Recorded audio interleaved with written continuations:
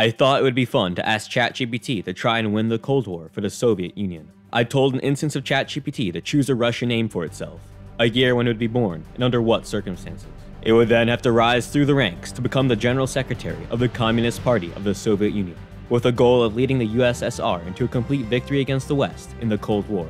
I also told ChatGPT it could adopt or create a specific strand of Marxist ideology its character would follow, and had to ensure the Soviet Union would win the Cold War as an autocratic, communist state. Under the rules of the simulation, ChatGPT cannot, for example, win the Cold War by turning the USSR into a capitalist liberal democracy, because I think that would defeat the point.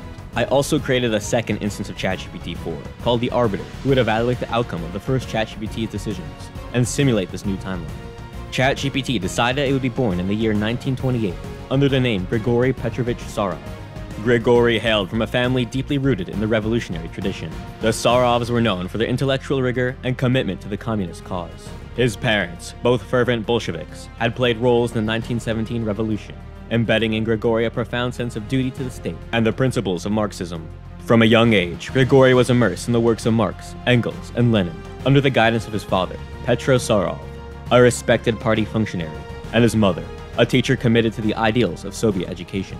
This environment nurtured in Grigory a keen understanding of socialist theory and the complexities of Soviet politics. Though a child during the Second World War, the impact of the conflict and the siege of Leningrad left an indelible mark on Grigory. The sacrifices made by the Soviet people and the eventual victory over fascism deeply influenced his belief in the resilience of socialism and the Soviet system. In 1946, Grigory began his career in the Komsomol, the Soviet Youth League, demonstrating exceptional leadership and organizational skills. In 1954, Grigory began studying at Leningrad State University, where he majored in economics, political science, and engineering. His thesis on the role of technological innovation in socialist economies garnered attention for his forward-thinking approach to integrating technology and socialism.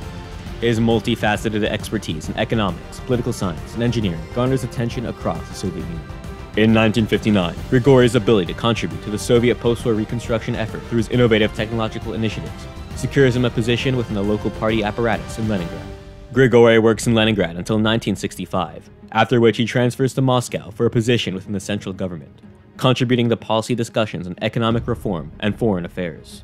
Grigory's proposals for modernizing the Soviet economy through technological advancement are well received, earning him a reputation as a pragmatic reformer. Grigory's ideas for economic reforms are dubbed techno-scientific Marxism, which argues that the path to true socialism and eventual communism is through achieving technological and scientific dominance.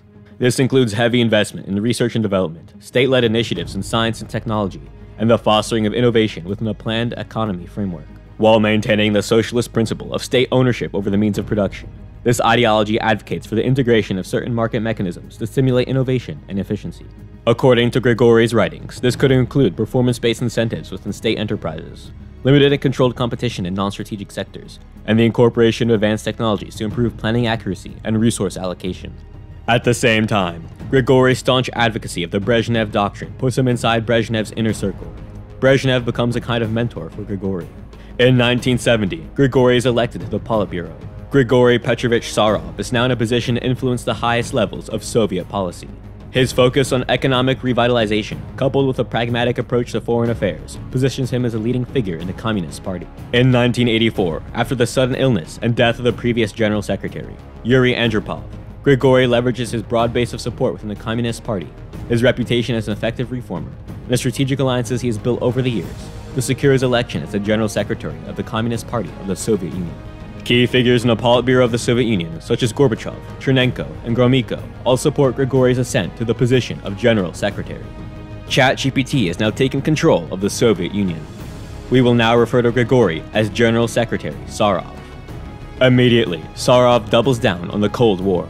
He orders massive amounts of military equipment to be sent to the MPLA in Angola, to Frelimo, Mozambique, and to the FSLN in Nicaragua.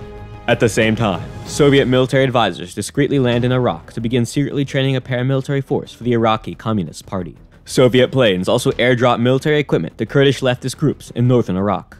Additionally, Soviet agents begin training Marxist and Islamist rebel groups in Saudi Arabia. These Saudi Arabian Marxists eventually form the Alliance for Justice and Freedom, or the AJF, an alliance of Marxist and Islamist opposition groups that seek to topple the Saudi Arabian monarchy. The stage is set for the Cold War to turn in the Soviet Union's favor. Sarov then initiates a series of economic reforms collectively dubbed techno-progress, with the goal of implementing techno-scientific Marxism across the USSR. In a significant shift from traditional Soviet economic practices, Sarov introduces mechanisms for public-private partnerships in key technological sectors. While the state maintains control over strategic industries, these PPPs allow for private investment and entrepreneurial initiative within a framework aligned with socialist values. A state-supported venture capital system is created to provide funding for technology startups, emphasizing innovations that offer social utility, such as healthcare technologies, environmental protection, and energy efficiency. Furthermore, Sarov institutes educational reforms to bolster STEM education, aiming to cultivate a highly skilled workforce capable of driving the Soviet Union's technological ambitions. He also establishes partnerships between the state, academic institutions, and nascent state-owned private enterprises, encouraging collaborative projects that translate scientific research into practical, industrially applicable technologies. Sarov also creates innovation hubs across the USSR. These hubs are strategically located in key cities and regions, designed to act as ecosystems where academia, industry, and government collaborate closely. Grigory's policy establishes state-of-the-art facilities, provides significant funding for research and development, and encourages startups by offering financial support, mentorship, and access to global networks. To counteract rising nationalism within the Soviet Union, Sarov promotes policies that acknowledge the cultural and national identities of the Soviet Union's diverse republics and the member states of the Warsaw Pact. He supports a model of socialist federalism that grants greater autonomy in cultural, educational, and economic matters, thus addressing nationalist sentiments without undermining the Socialist Union. Simultaneously, a harsh crackdown is initiated on the advocates of independence, with pardons being offered for nationalists if they swear an oath of allegiance to the new model of socialist federalism. To strengthen the Warsaw Pact, Sarov promotes closer economic ties within the pact through trade agreements, shared infrastructure projects, and technology exchange programs. This integration helps mitigate economic disparities between countries and creates a sense of interdependence that strengthens the pact. By 1988, the whole Eastern Bloc, thanks to Sarov's techno-progress policies, is experiencing unprecedented economic growth and political stability. The USSR now experiences a huge boon in productivity, a burgeoning tech sector, and develops full technological self-sufficiency. Furthermore, the emphasis on STEM education begins to bear fruit, with a highly skilled workforce developing across the Eastern Bloc.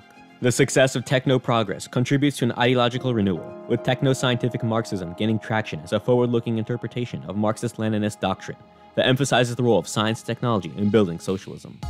In 1988, Sarov begins to turn the tide of the Cold War. He first withdraws Soviet troops from Afghanistan, but still provides economic aid and military advisors to the communist Afghan government. At the same time, Soviet diplomats work to create a socialist confederation of various Afghan militias, which goes on to defeat the Taliban in the Afghan civil war. In this year, tensions in Iraq reach a boiling point, as widespread protests erupt over government corruption, economic mismanagement, and Saddam's costly war with Iran. Soviet intelligence operatives work to coordinate these protests, transforming them into a unified call for revolution. A massive protest in Baghdad, dubbed the June Awakening, secretly organized by the Iraqi Communist Party, or ICP, with Soviet support, is met with brutal force by the Iraqi military. The incident, widely publicized by Soviet media, becomes a rallying cry for opposition groups. In August 1988, the ICP and its allies launched coordinated uprisings across the country. ICP militia units, allied with pro-communist elements of the military, Kurdish guerrillas, and Shia and Sunni militias, captured key military installations and government buildings in northern and southern Iraq. The Soviet Union provides air support via undisclosed bases in Syria and Iran. The awakening of the Tigris Revolution officially begins. By March 1989, the Iraqi revolutionary forces decisively defeat pro-government forces in the Battle of Baghdad. By April 1989, Saddam Hussein's regime collapses. Saddam is captured and executed by ICP militants. The new government, led by the ICP with Aziz Muhammad as president, declares the establishment of the Iraqi Socialist Republic. In July 1990, Sarov meets with top ICP officials and military commanders, outlining a plan to seize control of Kuwait's oil reserves by annexing Kuwait into Iraq. He argues this will secure a vital economic resource and serve as a catalyst for broader socialist revolutions in the region. Sarov, as a USSR, shipped huge amounts of high-tech military aid to Iraq in the build-up to the invasion. On August 2nd, Iraqi forces quickly invade and annex Kuwait, catching the international community by surprise. The communist Iraqi government declares the annexation to be a liberation of Kuwaiti workers from a corrupt monarchy. The United States condemns the invasion and demands an immediate withdrawal of Iraqi forces. Economic sanctions are imposed on Iraq, but Grigori ensures the Soviet Union and its allies provide economic support to Iraq, mitigating the sanctions' impact. The US begins amassing troops in Saudi Arabia as part of Operation Desert Shield, aiming to protect Saudi oil fields and prepare for potential military action to reverse the Iraqi annexation of Kuwait. Encouraged by Grigori, Iraqi forces launch a series of raids on Saudi oil fields, aiming to disrupt production and send global oil prices soaring. The attacks cause significant damage, temporarily halting productions in some fields and escalating tensions in the region. The United States, with a coalition of allied forces, launches Operation Desert Storm, aiming to expel Iraqi forces from Kuwait and secure Saudi oil fields. The fighting is fierce, with Iraqi forces able to inflict vast numbers of casualties on coalition forces due to high-tech covert Soviet aid. This forces the US and its coalition to deploy significantly more troops to the war effort. However, they're able to eventually make incremental progress into Kuwait and southern Iraq. At one point, Sarov instructs a unit of the AJF to stage a minor uprising in the holy cities of Mecca and Medina, forcing the Saudi government to call in American troops into the cities to quell the unrest. These events inflame public opinion against the US and the Saudi monarchy, triggering a surge of support for the AJF in Saudi Arabia. The US and its allies eventually secure a costly victory in the Gulf War, successfully expelling communist Iraq from Kuwait. However, AJF rebel activity continues to increase throughout Saudi Arabia.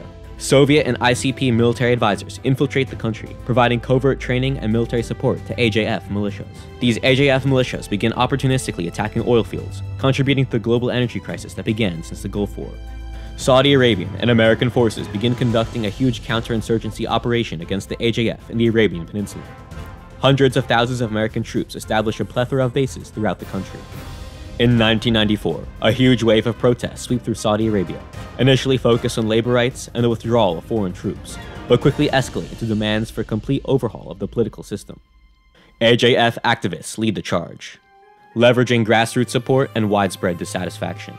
Pro-monarchy forces react harshly, firing at protesters in several cities.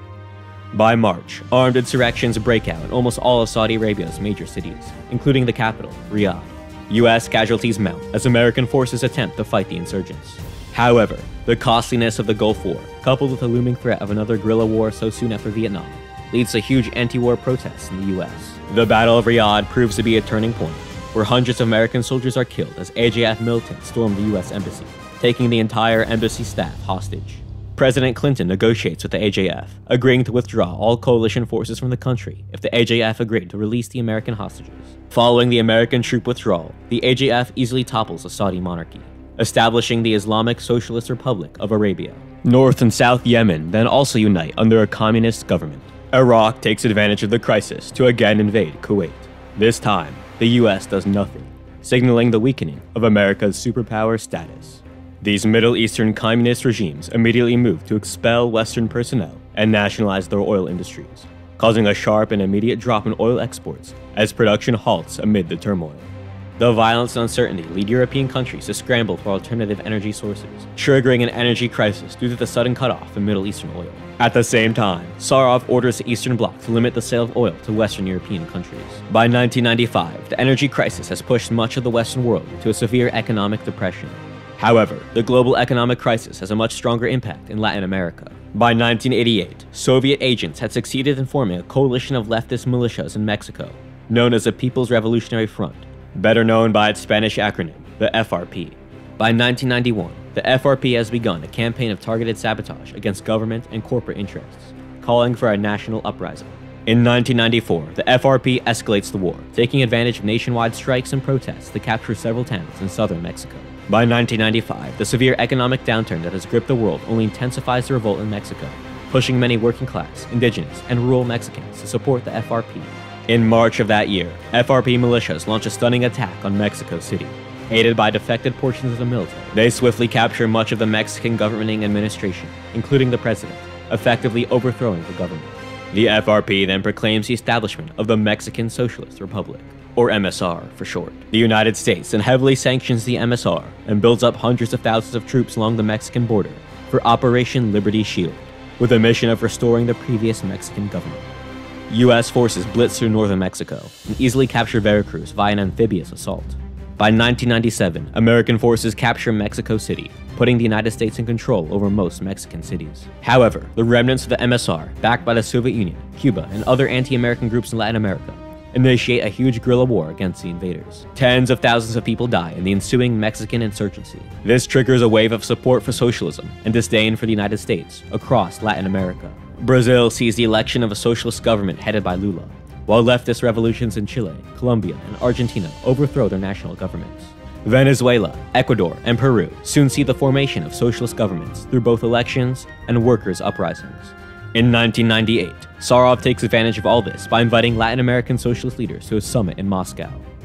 Here, the socialist leaders agree to form the Latin American Socialist Alliance, or LASA, effectively a Warsaw Pact for Latin America. LASA member states agree to pledge as much support to the MSR as necessary for as long as it takes to defeat the United States. The United States intensifies its counterinsurgency operations in Mexico and targeted assassinations across Latin America, earning it even more enmity from the global community.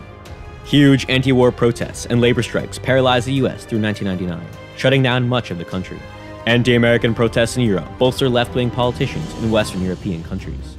All of this only exacerbates the global economic crisis, causing left-wing politicians across the West to surge in support. By the end of 1999, techno-scientific Marxists have won enough seats in the West German Bundestag to push a reunification with the East.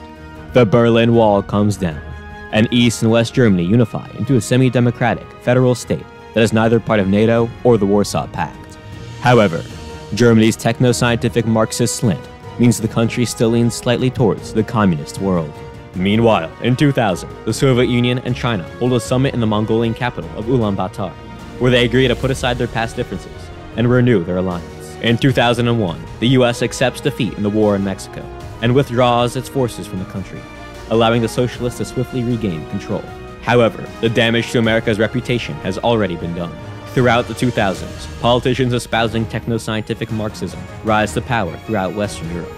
To further support the newly elected techno-scientific Marxists in Western Europe, Sarov begins selling them oil at a reduced rate, ordering the Middle Eastern communist regimes to do the same. The French Socialist Party takes full control over France's government in a series of democratic elections, and fully withdraws France from NATO. After a major economic crisis in 2008, techno-scientific Marxists also win full control over Italy and Britain's governments, and subsequently withdraw from NATO. The 2010s now sees the United States globally isolated and economically weakened. Bernie Sanders, bolstered by the Democratic Socialists of America, gains widespread popularity during the 2016 presidential primaries by advocating for techno-scientific Marxism. Sanders still loses the primary to Clinton, who still loses the general election to Trump, who capitalizes on an even stronger anti-establishment, nationalist, and economically protectionist movement within the Republican Party. With the Cold War almost entirely lost by this point, Trump withdraws America from most of its remaining overseas commitments, completely disbanding NATO. American forces also completely leave South Korea and Japan. Sarov capitalizes on this by ordering communist governments around the world to sweep away the last vestiges of capitalism. The Soviet Union, North Korea, and China all initiate a huge invasion of South Korea in 2018, beginning the Second Korean War. Trump sends aid to South Korea, but does not directly deploy troops. Japan attempts to swiftly remilitarize, but cannot do enough to save South Korea. However, the revitalized Japanese armed forces prove to be enough of a threat to deter a full-on communist invasion of the Japanese mainland. By 2020, the communists have emerged victorious in the Second Korean War, placing South Korea under the rule of the autocratic North Korean government. China invades Taiwan the same year, leading to a huge war with Japan and triggering a global semiconductor crisis, and pushing the United States into further economic calamity. This, coupled with the ongoing global pandemic, allows Sanders to secure the Democratic nomination in 2020. Sanders and other techno-scientific Marxists then sweep the 2020 elections. These politicians not only advocate for techno-scientific Marxism, but also espouse isolationism similar to Trump, arguing that wild anti-communist intervention in the past few decades has only brought economic disaster to America. President Sanders pursues détente with the Soviet Union, allowing the USSR to take its place as the world's sole superpower.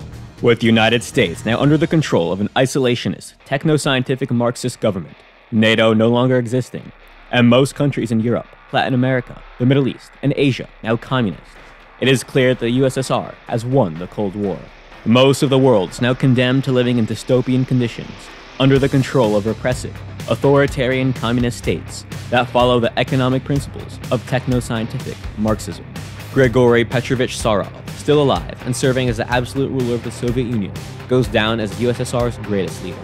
In 2024, now aged 96, Sarov passes away, having ruled the Soviet Union for 40 years.